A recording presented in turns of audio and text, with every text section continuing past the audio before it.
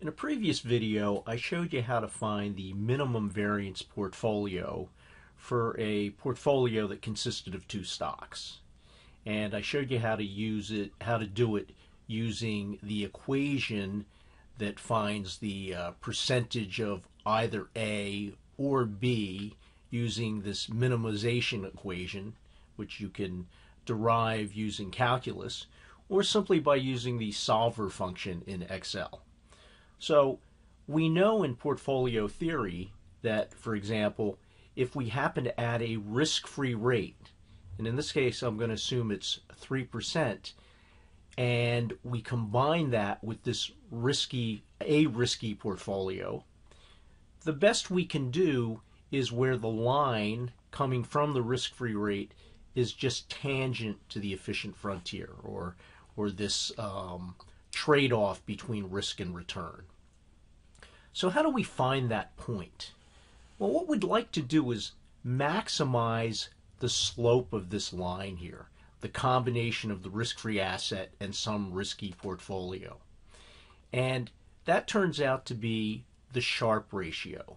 The Sharpe ratio is the expected return of the portfolio minus the risk-free rate, that would be the rise, divided by the standard deviation of the portfolio. Remember that this is 0, right? So the run is just whatever the standard deviation is.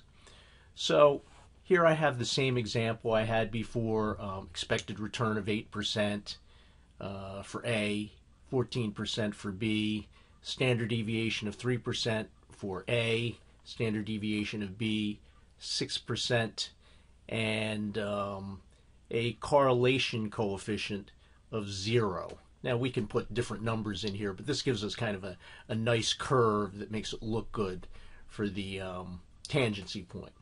So how do we maximize this line? We can eyeball it and sort of see it, well, it looks about right there, and we can kind of make a guess. But how do we find it exactly? Again, we can use that solver function. So let's go to the solver function again. And to do that, you go to Data, and you go to Solver. And if you don't have the solver function, you simply can install it by going to File, Options, and then Add-ins. And then you click on Excel Add-ins, click Go, and make sure this solver add-in is clicked on. All right, so let's go to that, and let's go to Solver. And what do we want to solve? We want to solve this right here. Okay, and we want to maximize it. We have a choice of maximizing or minimizing it or setting it to some value. What variables are we going to change? We're going to change the percentages of A and B. So we want to highlight those two. We're going to have a constraint too. Let me delete this constraint that I have here. Let me delete that and show you how to put that in. So we'll add a constraint. And the constraint is that A plus B, that's what this the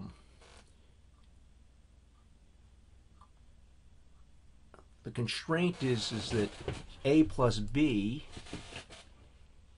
A% plus B% equals 100%.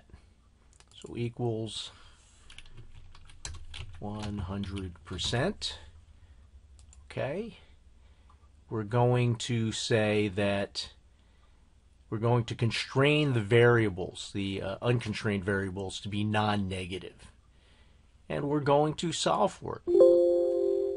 And we want to keep the solver solution, so let's click OK.